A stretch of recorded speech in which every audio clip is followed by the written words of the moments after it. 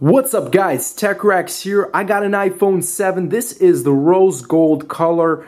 Not a color I destroy very often. Usually it's always the matte black or maybe the jet black. But guys, this is a beautiful iPhone 7 in fully working condition. We're going to be boiling this in Oobleck. I've never really had a chance to just play around, mess around with Oobleck. But if you guys actually make it yourself, this stuff is really fun. Like, literally, you cannot punch this no matter what you do. But then if you go like that, your hand just soaks in. What exactly happens though if you just boil this? Like, will it just completely harden? That's what I want to do. While it's still soft like that and I'm heating it up, I want to place an iPhone in there. It's going to be interesting if this literally gets frozen in this block of Oobleck.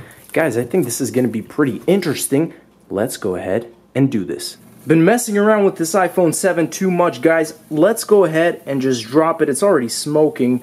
It is what it is. That's it. The final goodbye. And that's how fast the iPhone went deep under. Look at this. Like, it's just a straight pancake, guys. I'm just cooking up some pancakes up here. That's all we're doing. Just cooking up some pancakes. No big deal. We're going to see how long it takes before anything happens. Okay, so the Oobleck has completely hardened. It's rock solid. We got just a tiny little pocket here that's still a little bit liquidy, but this thing is pretty much rock solid. No fumes yet. That's a good sign. I've never really stress tested the iPhone 7 to this limit. It's always been, you know, either the 6 or the 6S, but so far so good given it's been a few minutes now. One thing I've noticed, guys, this thing has drastically been increasing in size.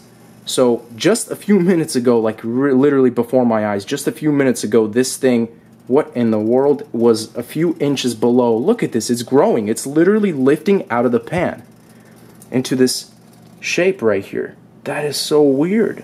Gotta say, I am impressed that the fact that the phone isn't smoking. I don't see or smell any battery fumes. 10 minutes, guys. I believe we waited enough. Let me flip this over. It's still burning hot. I just got it out. And let's just... Oh my goodness. Where's the iPhone?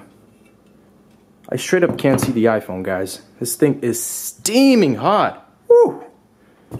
Let's get this out of here. Oh my goodness. The texture. What in the world? This feels so good to the hand. Let's go ahead and crack it open. And whoa, look at this. It's like chalk. It's straight up chalk in my hands. It's so hot, but there it is. There's the phone. Yes. Ah. Let's get it out of there. Let's get it out of there. Guys, I'm just surprised that this battery, man, this is one strong battery.